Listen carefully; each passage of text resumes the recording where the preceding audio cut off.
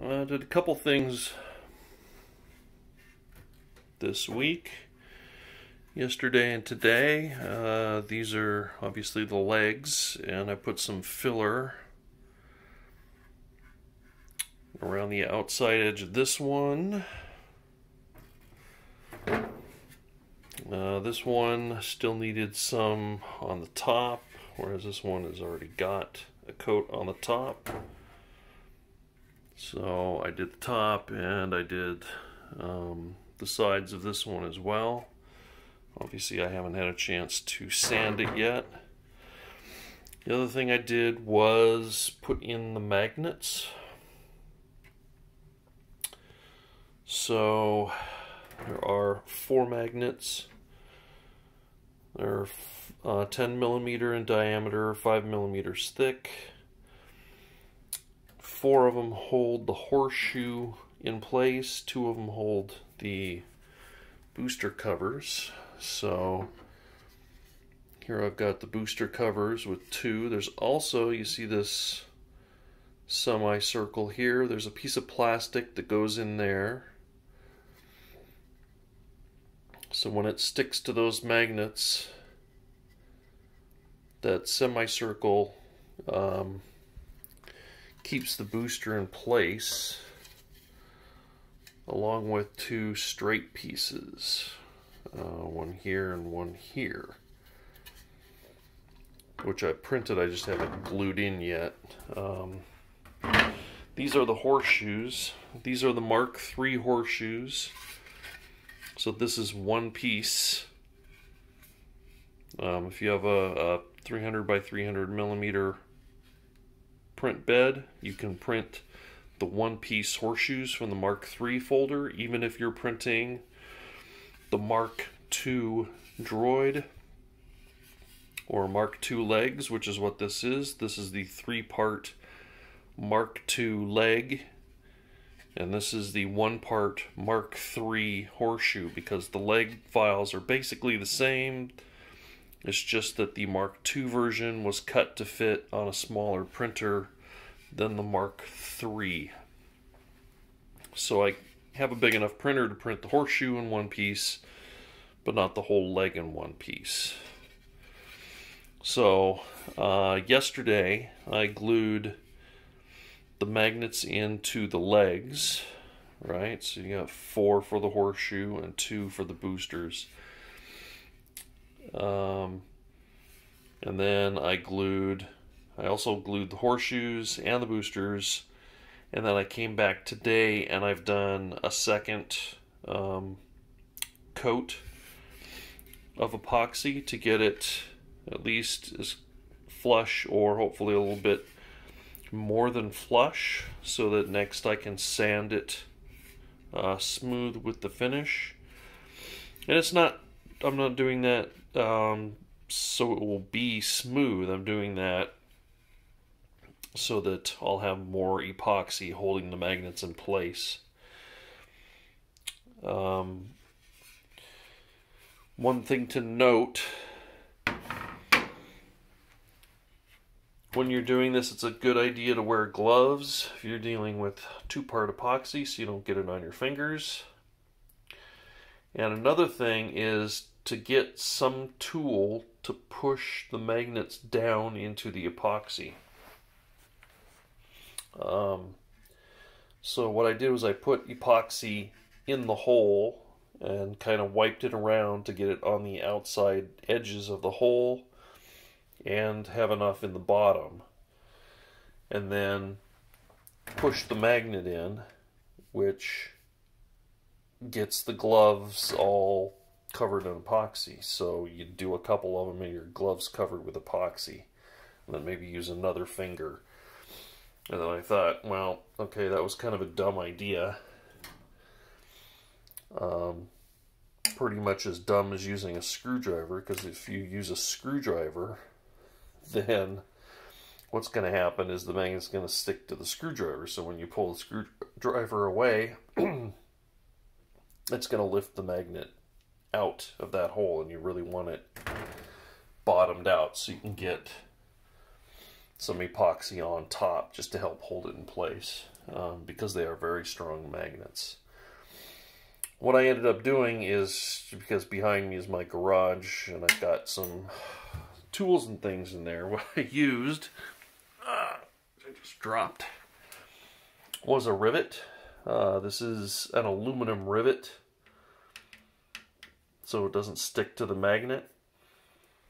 It's not the best tool. It was hard to grab and push. So a dowel that's just a smaller diameter would probably be a really good alternative choice. Excuse me. Or maybe a piece of plastic. Just print something on your 3D printer that's cylindrical shaped that you can use to get some pressure on there, because what I noticed was after putting the epoxy in the hole, lay the magnet on top, push the magnets down, you could hear the pops of the bubbles, just the air bubbles, and the epoxy itself. As you push the magnet down, the epoxy coming up the sides of the hole in the plastic that it sits in, so you could kind of hear it go pop, pop, pop as you pressed it down. So something you can get a good grasp on to push down there so it gets near or touching the bottom. I pushed down as hard as I could. When I looked in these holes, there were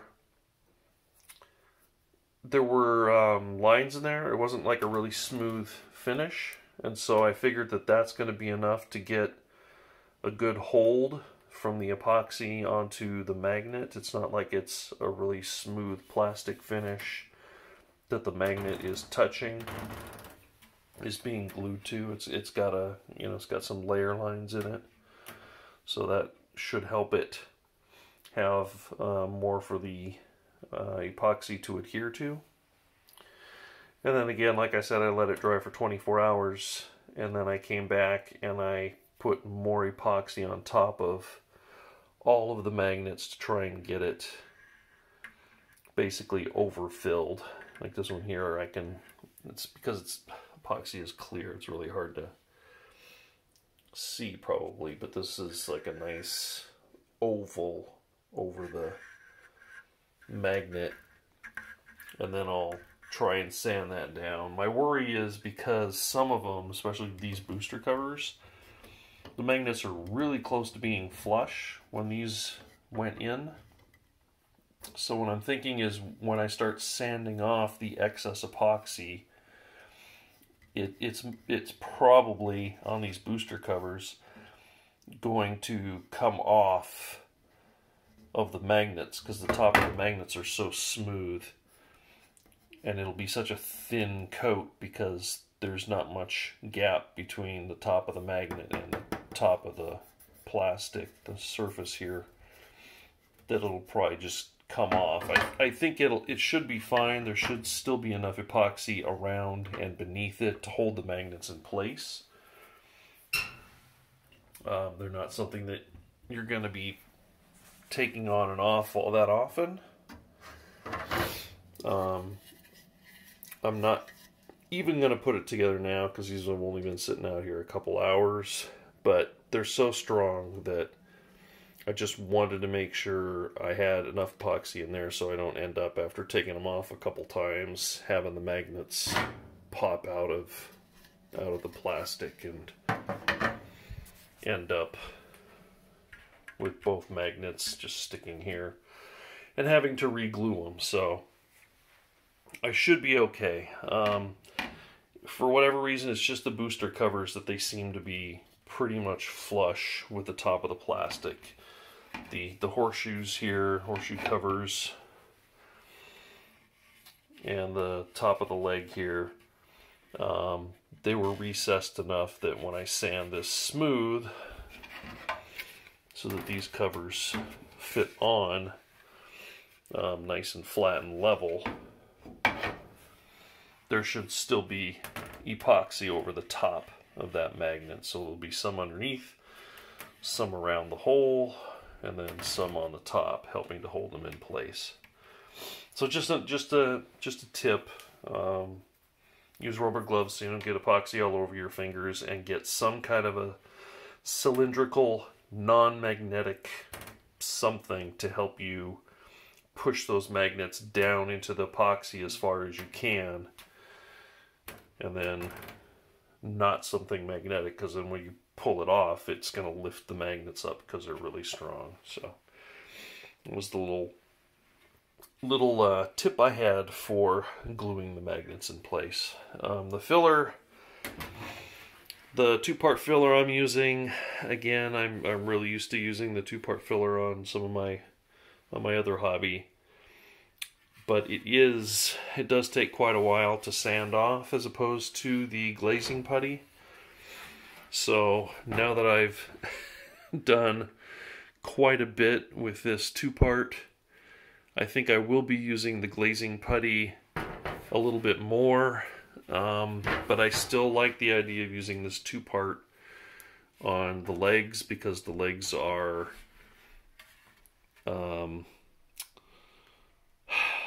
they're outbound, and they could get bumps more easily than, say, the body parts. So I think that this 2-part epoxy is a bit, or 2-part filler is a bit sturdier. If it gets knocked around, it's less likely to chip than the glazing putty, which is some pretty soft stuff. But yeah, it is kind of a pain to work with. So that's I think that's all I'm going to have time for this week. Maybe, depending on the weather, maybe I can do some of the sanding tomorrow. But I definitely want to let this epoxy that I put on tonight get 24 hours, or close to 24 hours, before I start sanding it flush with the top surface.